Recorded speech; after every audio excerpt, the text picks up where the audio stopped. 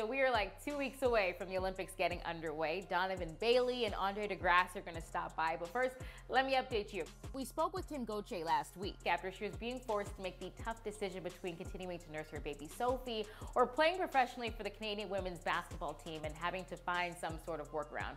We've got good news. The IOC, which originally said no exceptions, decided to make one. So Kim and Sophie will be headed to Tokyo together. Well, speaking of the Olympics, man, this past week we have had headline after headline. Sports in general just showing out in the constant disrespect of black women in this space. Sha'Carri Richardson, a name and style that so many of us stan, runs a breathtaking sprint of 10.86 seconds at the U.S. Olympic trials to secure her spot in Tokyo.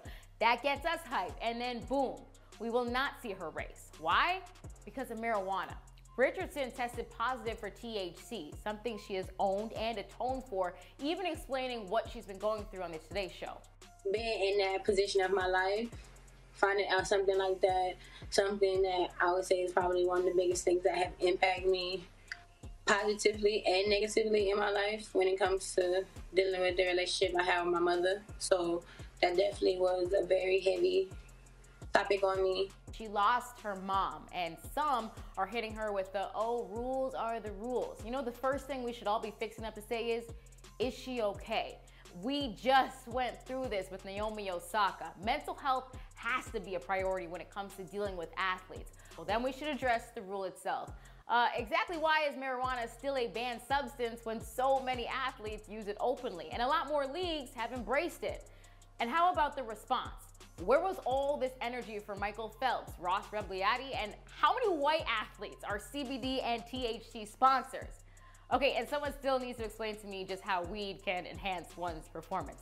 That Richardson ran 10.86 with weed in her system, man, that's amazing to me. Okay, so then comes the news that 2 runners from Namibia were disqualified from all races, 400 to 1600 meter, due to naturally higher levels of testosterone.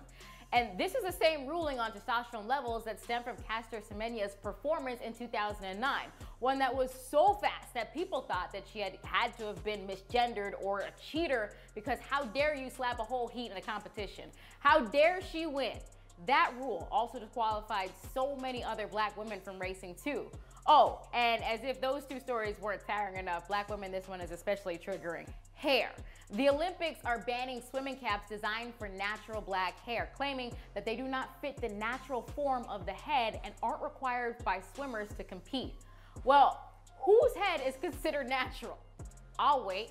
Soul Cap, a black-owned business, designs these caps so that the sport of swimming can be more inclusive. And now the IOC is shutting that down. Alice Deering, a Soul Cap partner, is actually going to be the first black woman to represent Team Great Britain in the Olympic swimming this year. And she won't even be able to wear her Soul Cap. Now, these caps don't give you any advantage. They are just designed to accommodate different hair types, because the Speedo caps were designed for, well, white hair. So make it make sense. I will. The Olympics just don't want to see black women win. Oh, and then Sunday, the New York Times coming in hot, and with hot audio too. ESPN's Rachel Nichols basically questioning why Maria Taylor got the job to host the 2020 NBA Finals instead of her, saying it was because ESPN was feeling pressure on diversity. Okay, this one especially gets me because ever since last summer, we had a whole bunch of people, including Rachel, throwing around ally this, allyship that. You know, once the whole listening and learning phrase ran its course. But really, this is how some, and I would argue most, are really talking about this behind closed doors. See, allyship, it's easy when it doesn't affect you or your bag directly. So when you claim to be down or for the people, be very sure, because that's gonna come with some sacrifice. And it's not even sacrifice, it's called fairness. White women are the first to benefit from any form of affirmative action. So this is all rich. Now let's get to the main character of the story, Maria Taylor, who deserves all the flowers and all of the things because that woman works. And the versatility, I mean, come on. Not to mention, at every single turn, she uses her platform to uplift. And ain't that about being a black woman in this space, busting our tails to make it happen, and at every turn there is someone to tell you why you do not deserve the things that you get.